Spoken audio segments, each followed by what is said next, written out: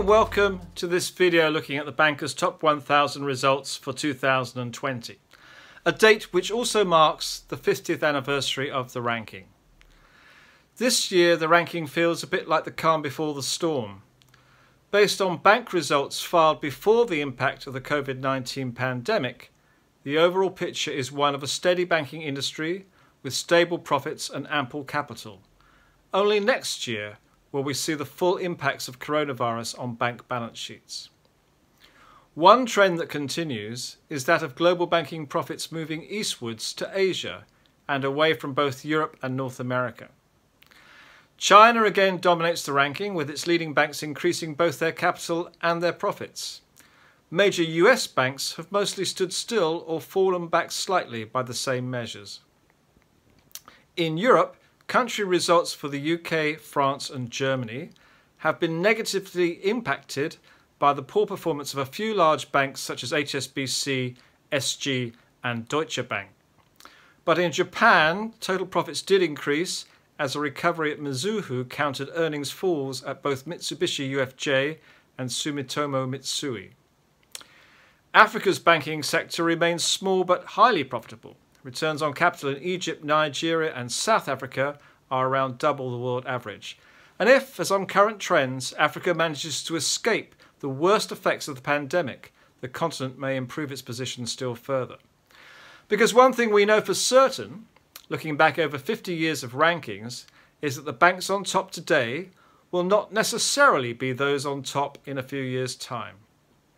Let's take a look at the 2020 results and compare them with those of previous decades.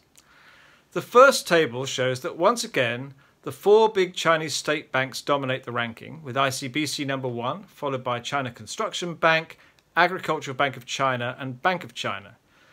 Then come the large American banks, JP Morgan Chase, Bank of America, Wells Fargo and Citigroup, followed by the UK's HSBC and Japan's Mitsubishi UFJ. While the order of the ranking is the same as last year's, the gap between the Chinese and the American banks is wider. In 2019, China's big four banks were 51% larger in capital terms than America's big four. This year they are 72% larger. The same is true of profits, as we can see from the next table showing total profits by country. Chinese banking profits have increased to $330 billion from $312 billion last year. That's about a 6% rise. At the same time, US banking profits have fallen slightly and are now only about 3/4 of China's. China's profits currently account for nearly 1/3 of total top 1,000 profits. Let's now look back 50 years to 1970, when the Banker carried its first ever ranking. You can see from this next table that 7 of the top 10 banks ranked by assets were American. There were 2 UK banks, National Westminster and Barclays, and 1 Italian bank, Banca Nazionale del Lavoro. There were no Chinese banks and no Japanese banks. Many names in the 1970 ranking have disappeared, such as Manufacturers Hanover and Chemical Bank, which both became part of JP Morgan Chase. The banking industry and individual banks have both expanded enormously over 50 years. In 1970, Bank of America in first place had assets of just $25 billion. Today's number 1 bank, ICBC, has assets of over $4,300 billion, making it more than 170 times larger. In the intervening decades, there have been rankings dominated by European banks, such as in 1980, when the French and German banks were especially strong. In 1990, Japanese banks held 6 of the top 10 positions, including first, second and third.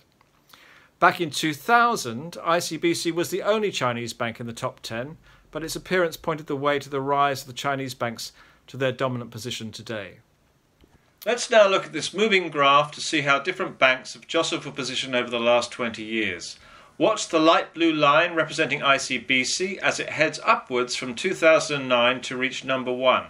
Citigroup is the dark grey, moving downwards from 2006. The UK's HSBC in light turquoise was number 1 in 2008, but has moved down in stages to 9th position. Japan's Mitsubishi UFJ in pale blue moves from 5th in the mid-2000s to its current 10th place. Finally, let's say something about emerging markets. which have smaller banking systems, but often very profitable ones. The average return on capital for the top 1,000 is 10%.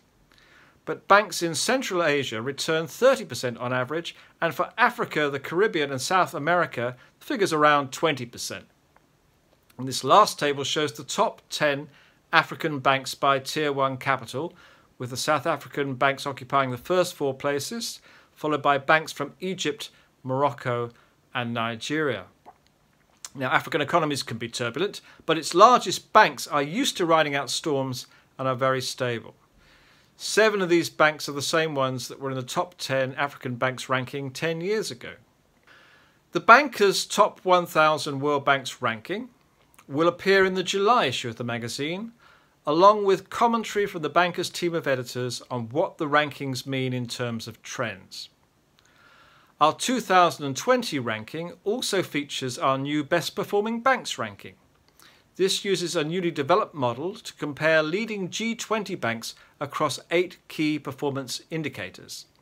It highlights the bank's relative strengths and weaknesses going into the COVID-19 crisis and indicates which ones are likely to emerge in better or worse shape. Anyone wishing to order a copy of the July issue and both rankings digitally can do so at top1000worldbanks.com. The rankings are taken from the Banker database, which contains a much wider range of data than appears in the published ranking. And you can find out more at thebankerdatabase.com.